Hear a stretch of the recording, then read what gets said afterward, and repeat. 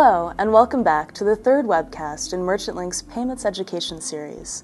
I'm Beth McGarity, Marketing Manager, and with me in the newsroom is Zachary Mitten, Manager of Learning and Development. In our last installment, we discussed the fees charged per transaction and how those fees are distributed amongst the players in the industry. For the next few minutes, we'll take a closer look at Interchange and learn about the various ways you can keep costs as low as possible. As we learned in our last webcast, Interchange is the fee assessed by the card associations and issuing banks on each transaction. The associations determine the rate schedules for each merchant type and publish those rate schedules on a quarterly basis. In each rate schedule, available to all merchants on the association's website, the fees are described by scenarios that include three elements: the merchant type, the merchant's acceptance environment, and the cardholder's choice of payment. A combination of all three elements determines the amount of interchange levied on each card transaction. In an optimal acceptance environment, the merchant pays a qualified rate for both credit and debit transactions. Debit transactions typically cost less because the issuing bank only assumes the risk of processing the transaction. Credit transactions have a higher interchange fee because the issuer has to finance the funds, collect payments from the cardholder, and generally assumes more risk all around. Each merchant's service agreement with their acquiring bank outlines the interchange fees they qualify for. But remember that these fees are quoted assuming the best case scenario in the acceptance environment. So Zach, what aspects of the merchant's acceptance environment might prevent them from qualifying for the best rates possible? Well, Beth, some things are within the merchant's control and some things are risk inherent to the type of merchant. Merchants have the greatest opportunity to qualify for the best rates if they follow the rules outlined in the interchange rate schedules published by the associations. However, some things are beyond their control, such as what card type their customers select from their wallets.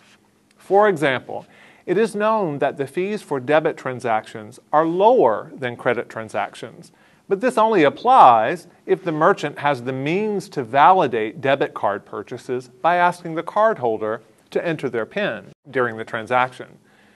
In a restaurant or hotel, transactions typically process as credit transactions. In addition, the hospitality industry also performs transactions with more risk because of the amount of time between authorization and settlement, as well as the difference in the authorized and the final sale amount. Many other variables, both within and outside of the merchant's control, can cause a transaction to downgrade to a mid-qualified or non-qualified interchange fee. Thanks, Zach. Joining us again is Emmanuel Barnes, our financial correspondent. To help us understand this, Zach and Emmanuel are going to compare these shifting variables to alternating weather patterns and walk you through a few scenarios that promote desirable weather conditions, resulting in the best interchange fees. They'll also demonstrate scenarios that promote undesirable weather conditions, resulting in downgrades. Thanks, Beth. In our first example, the merchant processes a Visa card transaction with the following variables. The card is present, so the merchant swipes the card. The card presented is a standard non-rewards Visa debit card, and the merchant settles the transaction within 24 hours, and the settlement amount matches the authorization amount. So, Emmanuel, how does the weather look in this scenario? Considering the merchant actually obtained a card swipe, and there are fewer risks associated with debit card transactions, and the merchant followed the defined settlement rules, this transaction qualifies as a sunny transaction, and the merchant can expect to qualify for the best interchange rate possible. Okay. In the next scenario, the merchant processes a MasterCard transaction where the card is present and the merchant also obtains a swipe. The card presented is a rewards MasterCard credit charge, and the merchant fails to settle within the allotted settlement period but the settlement amount is within the range allowed from the authorization amount. What does the weather look like in this situation? Well, it looks like a storm front has moved in, Zach. We have cloudy skies and rain showers. In this case, a downgrade occurred, resulting in a mid-qualified interchange rate because the payment type presented by the cardholder has a rewards component. The payment type is a credit transaction, which implies more risk, and the merchant did not settle within the 48 hours allotted from the time of authorization. Notice that some things were within the merchant's control and some things just were not. All right. In our next scenario, the merchant processes a Visa card transaction with the following acceptance variables.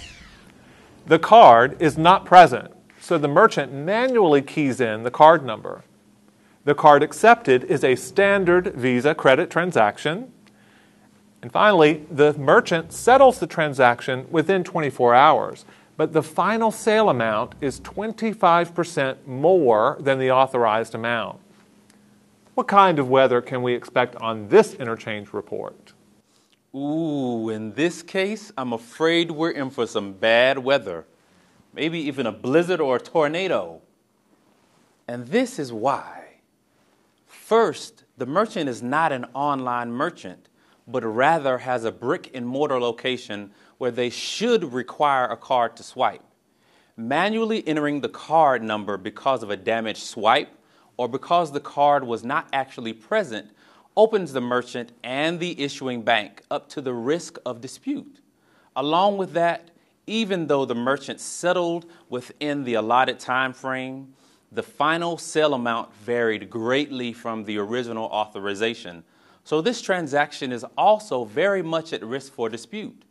Disputed transactions cost both the issuing bank and the merchant, as do fraudulent transactions. There are many best practices a merchant can follow to reduce as many risks as possible and keep downgrades to a minimum, though they can never have complete control. To some extent, a merchant must accept downgrades as a cost of doing business and accepting card payments. Thank you, Emmanuel, for helping us to understand how to forecast these various interchange weather scenarios. It's in the best interest of each merchant to follow best practices to increase their chances for a sunny weather report on each transaction. Sometimes nature has a way of deciding on its own. In review, some of the main variables in an acceptance environment that result in downgrades to mid or non-qualified interchange rates are debit versus credit transactions, traditional cards versus signature and rewards cards, a card that's present, where a merchant swiped the card, versus a card not present, where the merchant manually entered the card.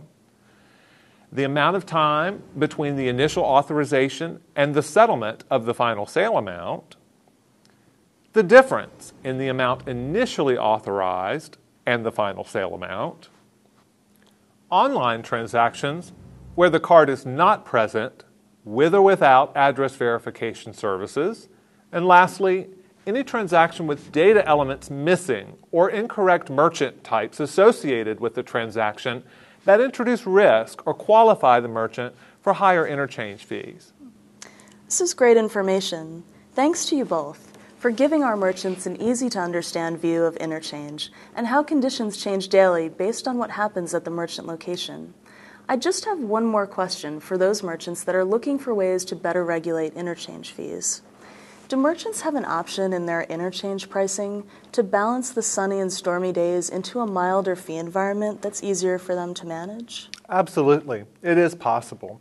In fact, we'll talk more about how merchants can factor interchange fees into their search for the best pricing structure in our next video. Thank you again, Zach and Emmanuel, for helping our merchants to better understand interchange. Join us for our next video, where we'll look at what you can do to better manage your processing costs. From all of us here at Merchant Link, thanks for watching.